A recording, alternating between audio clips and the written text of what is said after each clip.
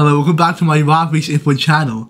In today's chapter, what I'm going to do is the burning bush. Exodus 3. Moses grew up in the palace of Pharaoh, the king of Egypt. He grew to be a strong young man. But Moses did not like the way his people were treated.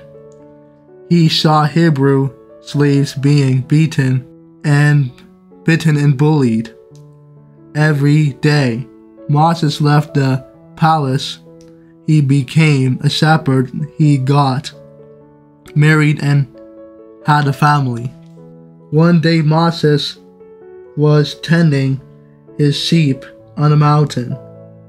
There he saw a strange sight. A bush was on fire, but the fire did not burn the bush. Moses went up to get a better look. A voice came out of the fire. It was God speaking to him. Moses hid his face because he was afraid to look at God. God told Moses that he had seen the suffering of the Israelites. He said, "Go to Pharaoh.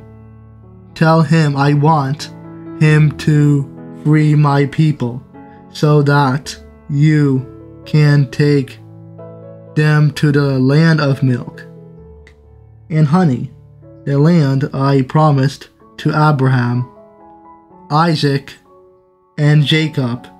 Moses didn't think he would be brave enough to face the king alone.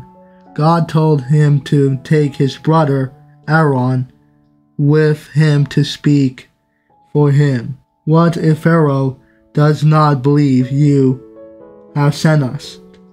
God said, "I will give you a sign to show Pharaoh. Is that your staff in your hand? Throw it on the ground." Moses threw down his staff. It changed it into a snake. When he picked up the snake by the tail, it turned it back into a staff. Then Moses went back down the mountain.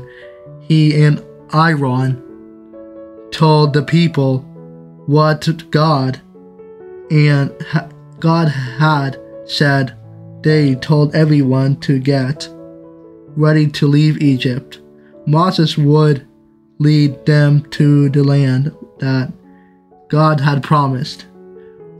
Thank you for watching. See you in my next video.